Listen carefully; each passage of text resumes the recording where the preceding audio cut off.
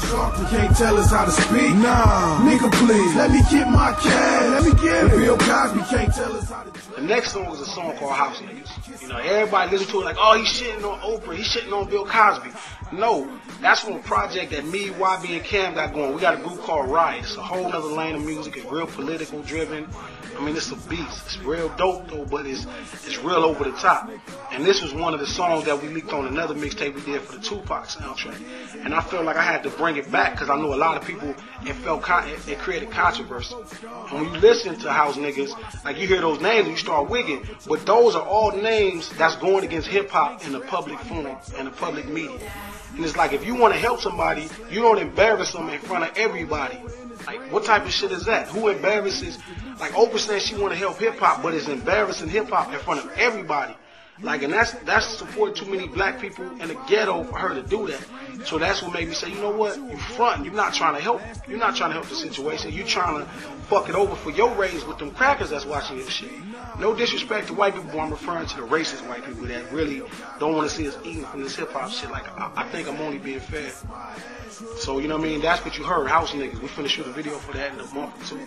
That's a project we're gonna probably put out next year sometime. Maybe through Strange Music, through Tech Nine, we've been talking about it. So, look for that business collab to happen real soon. And that was like the early fruit of the tree that we planted. So, hope y'all enjoy that, you know what I mean? And I'm pretty sure Oprah, Bill Cosby, Bill O'Reilly, like fuck me right now. If they're not saying it right now, they'll be saying it later. So, once again, I continue on the Fuck Glasses Malone tradition. The next song is an interlude. It's Bob Lieberman. It's my attorney. And it was like, we just came up with the idea. When I did Fuck Glasses Malone, it was like, I felt like this is what every nigga wanted to say to me.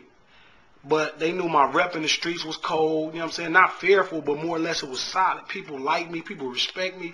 People know I'm about what I say I'm about. Like, I'm not trying to be somebody I'm not. You don't see me out here with no chain. Niggas always like, G ain't got no chain, no watches.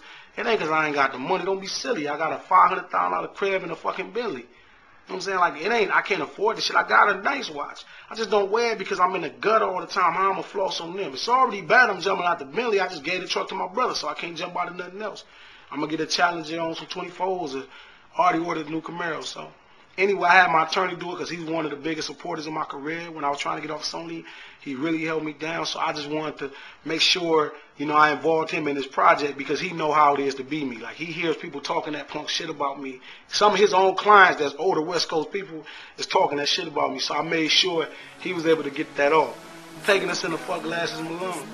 That's how niggas feel. I'm not dissing Lil Wayne, Birdman. I fuck with Weezy. This nigga holds me down. It's creative, my nigga. It's like, hey, grab that shit. I'm really creative, my nigga. Like, that's how niggas felt. I knew how they was like, fuck Wayne, he a blood, but he doing something with a crib. And you got niggas like, fuck Wayne, he ain't a real blood. You got niggas saying all that. So, like, he got his own dose of it. He got his own dose of it, you feel me? Like, and then, like, Birdman, same thing. Niggas hating on him because he put me on. Like, I'm a West Coast nigga, like, oh, fuck, baby. My nigga Stretch calling me Mr. Fab Manager. Shout out to Stretch, the whole Fizz Camp Fab. Everybody up in the Bay, Quinn, Will, SMC, I know what it is. But, so that's Fuck G Malone in the whole nutshell. Was like, everybody who helped me, they got dissed. I dissed them because that's how y'all niggas really want to do. The Joe Budden's outro was just something I feel like I had to put on there. That ain't no disrespect to Joe. Like, the record ain't about Joe Budden's. I like that nigga rapping. Royce fuck with him, Crooked fuck with him. I like the nigga rapping. I just felt it was shitty how he did me, dog. Like, he ain't have to do a nigga like that, you feel me? Like, he could have did it way better, you feel me? Like, he didn't have to do me like that shit. So I said I took it and used it as fuel. That's all I do. I ain't gonna get mad because if I got mad, it'd be stupid. Like, I'm gonna be fighting with him, I'm gonna shoot this nigga or something. This nigga's a rapper and I like his music. You know what I'm saying? Like, I don't want that extra beef with no nigga. I'm popping at him, then I gotta go to Jersey and fuck around and get popped. That nigga don't want that. But it's just, I gotta use it as fuel when people are being negative to me, especially for no reason. Because I've never met this man, and for him to be bugging with what Akon did for me instead of did for him, that ain't cool. That's like really not fresh.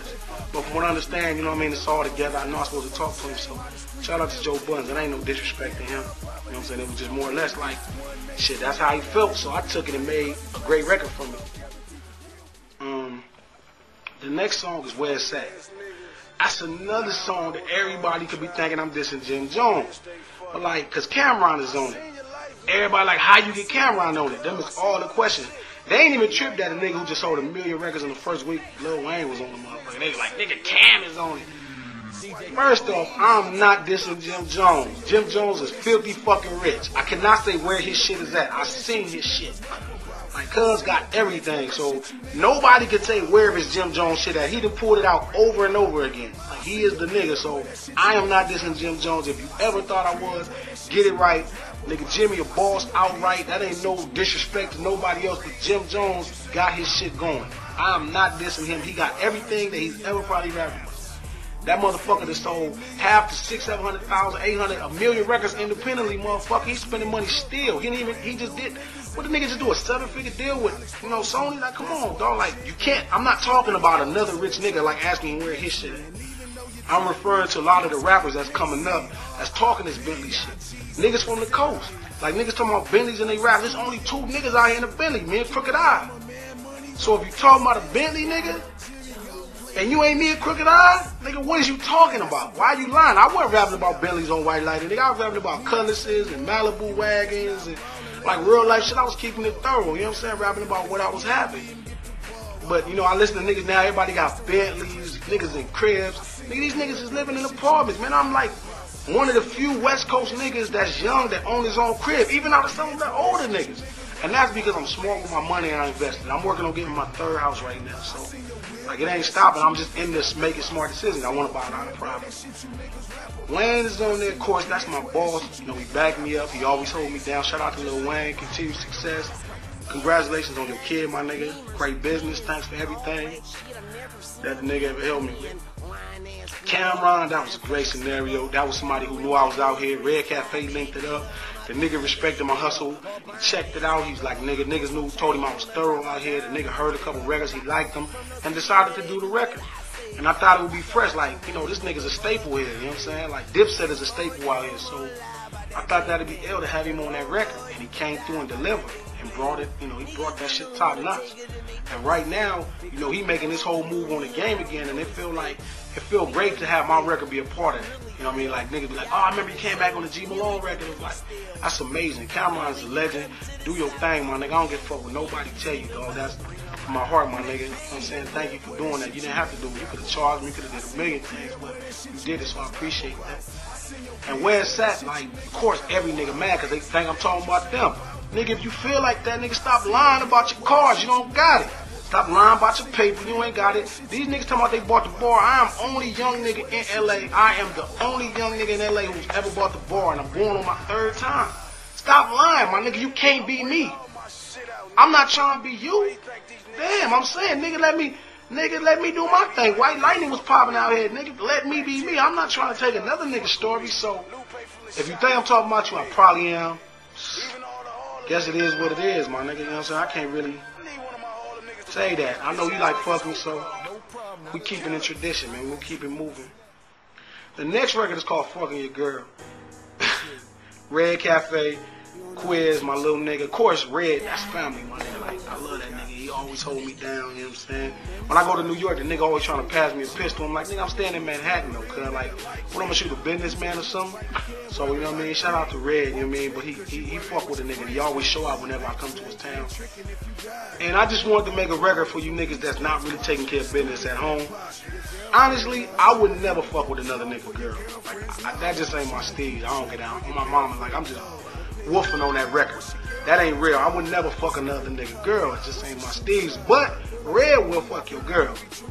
Quiz will fuck your girl. They serious. So I just wanted to make a record that made niggas feel like, man, this nigga scheming on my bitch. Another nigga saying fuck G Malone, man, fuck me.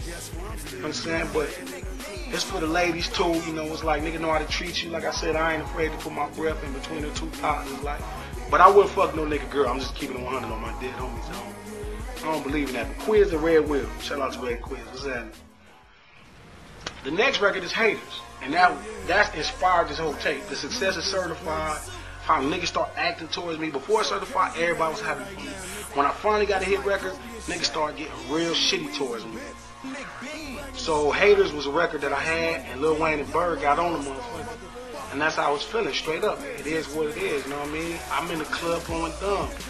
Been out front like, hey, I know you haters don't like that. I know you don't like that. That's actually off of Beach Cruise. It's part of the story, but shit, it fit in with the scheme of things, so I decided to use it. So keep it moving. Don't like that shit, but that's just how it